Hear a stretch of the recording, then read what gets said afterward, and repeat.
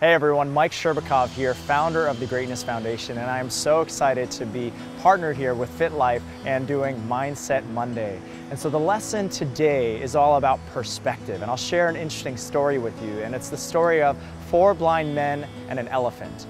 And the story goes like this, that the first blind man is feeling the ear of an elephant, and he says, you know what, an elephant is just like a palm leaf. And then the second blind man is feeling the leg of the elephant, and he's feeling it and says, an elephant is just like a tree trunk.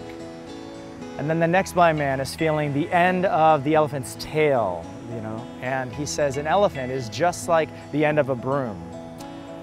And the interesting thing is, all of these men are absolutely right, and their perspective is 100% true because that is their experience.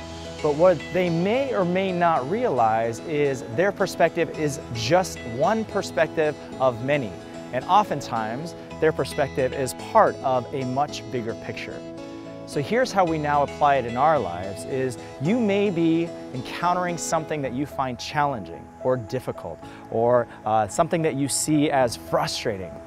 And this is the way that you're looking at it, through this lens. Now, what if you looked at that exact same thing, just like the blind men were looking at the elephant, and chose to just step 1 foot over to the side and look at it from a little different perspective?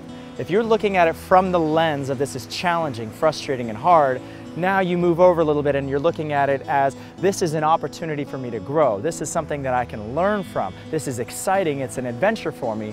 Notice how the event or the circumstance or whatever it is that you're dealing with did not change. The elephant for the blind men did not change, but the way that they're looking at it did.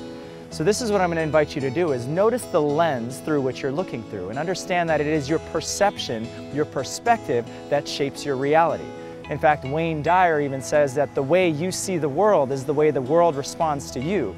So I will ask you and challenge you with this today is how are you choosing to see the world? I hope you found that helpful and something you can actually put into practice and make a challenge to look through the lens of gratitude, compassion, and love instead of a lens of this is challenging, hard, or frustrating.